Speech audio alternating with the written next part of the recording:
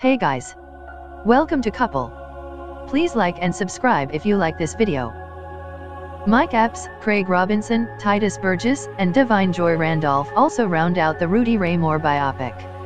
Wesley Snipes has joined Eddie Murphy in Dolemite Is My Name, Netflix's biopic of envelope-pushing comedian and film producer Rudy Ray Moore.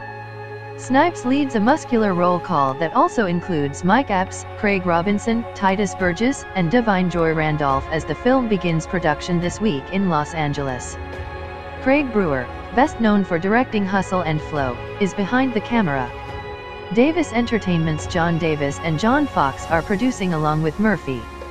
Moore is sometimes called the godfather of rap from his reciting raunchy, sexually explicit rhymes in his comedy, often depicting pimps, prostitutes, players and hustlers, according to his obituary in the Los Angeles Times.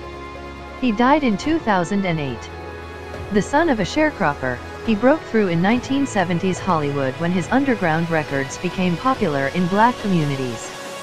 He used the proceeds to produce and star in Dolemite, a notorious blaxploitation movie featuring a pimp with a harem of kung fu fighting prostitutes. The film was an underground sensation. Murphy is playing Moore. Snipes is D'Urville Martin, an arrogant actor and alcoholic who ends up directing Dolemite. Netflix will launch the movie in 2019. Michael Buog is exec producing. Golden Globe and Emmy Award winner Scott Alexander and Larry Karaszewski, whose credits range from Ed Wood to American Crime Story, The People vs. O.J. Simpson, wrote the script. Snipes appeared in Spike Lee's last movie, Chirac, with Samuel L. Jackson and John Cusack.